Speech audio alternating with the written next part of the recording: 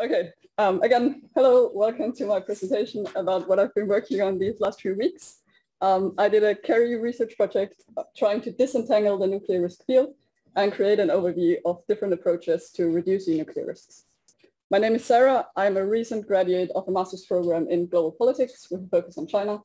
And I've been mentored by Christian Rule from Founders Pledge, who provided incredible support and help throughout the last few weeks, and who I am extremely grateful towards.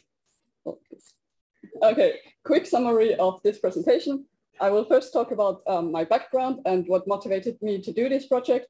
Can be summarized very briefly by saying that I've been interested in nuclear weapons and the danger that they pose, but felt very confused about what someone like me or a group of people like the effective altruism community could possibly do to reduce risk from nuclear weapons.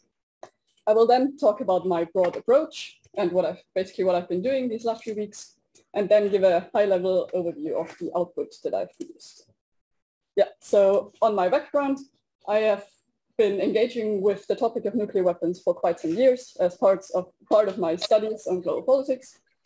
From that prior engagement, I basically got the impression that there is a lot of literature and a wide debate on nuclear weapons and their dangers, but that there doesn't really seem to be anything like a scholarly consensus on how to address the problem that nuclear weapons, or the risk that nuclear weapons pose.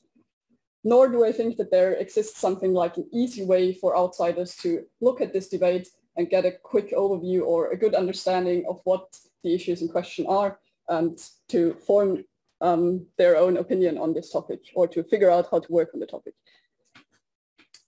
Yeah, from these impressions, I derived my goal for this research project, which is, as I said, to disentangle this problem area by asking myself, what do people even mean when they say nuclear risk? And then more importantly, what are ways to address or to reduce nuclear risks effectively, basically.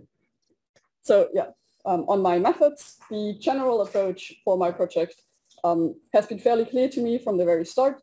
I think, or it seems very valuable to me to have a comprehensive overview of existing ideas for how to work on a complex problem like nuclear risk reduction.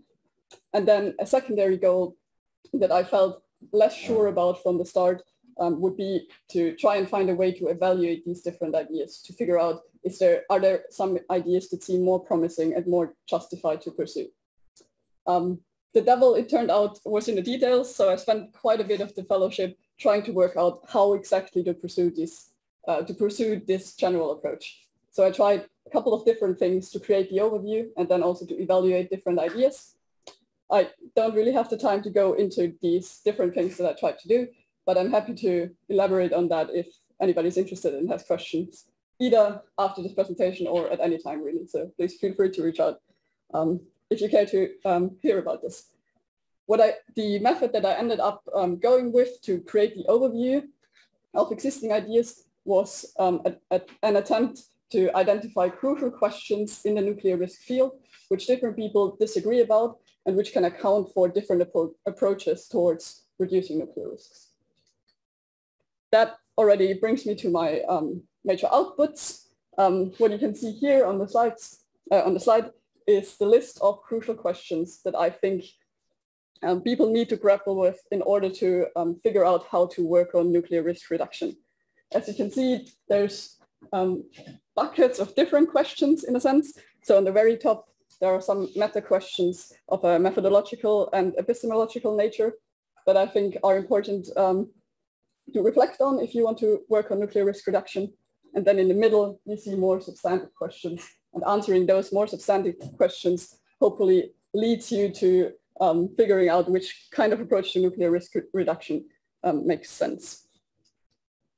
Yeah, so this was the first output, identifying these questions to try and give structure to the debate on nuclear risk. The second thing that I did was to look at the literature and try to summarize and categorize what different people have said about these questions. And here on the slide, you can see the output of that for one of the questions. So I looked at what kind of goals might you be interested in if you care about reducing nuclear risks, and then came up with those 7 potential goals that I hope comprehensively describe what different people try to do. I did the same thing for other questions, including this one. What are promising strategies for reducing the probability of nuclear war? And then for this question, once I had identified these 5 possible strategies for reducing the probability of nuclear war, I then also took a step at trying to evaluate these different ideas. So this is the second goal that I outlined in the beginning. This basically did not succeed. So I did not manage to come up with, like, I did a couple of things to try and evaluate these ideas. None of them seemed satisfying or convincing to me.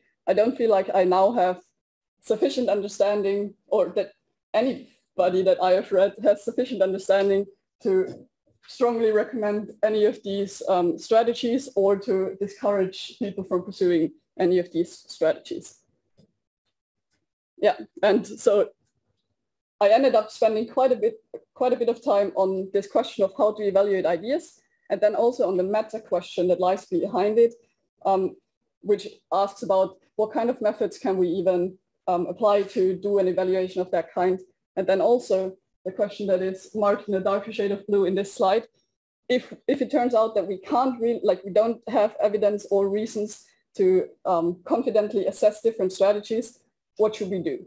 If there is like large uncertainty about the consequences of our actions and of different interventions, is there any other grounds for making decisions in this space? I'm still trying to figure out what I think about this. What seems like reasonable responses, what have other people said? So I can't really give you great insights on it yet. I will commit to spending the next couple of days and probably weeks further working on this question, thinking about this question, and hopefully at some point soon, writing up my thoughts in something like an essay format to then put out there for other people to also discuss, because I think it's very, very important to make some progress on this question, if at all possible. Yeah, the last thing I want to mention is that aside from the research project itself, I think one of the major positive outcomes of this fellowship for me is that I just did a lot of learning throughout the last few weeks. I learned a lot methodologically from trying out these different approaches to creating the overview, to evaluating the ideas. But I also just learned a lot about my own beliefs, how I think about different things, my models of the world. I did that through reading a lot of stuff, but also, and most importantly, through conversations with experts in the field, but also just with the other fellows. So yeah, I wanted to mention that because I think I took a great, I took a lot out of this. I benefited a lot from it, and seems important to, give it some credit. This brings me to the end of my presentation. I am looking forward to your questions, and here is an overview of my project, which might help to come up with questions.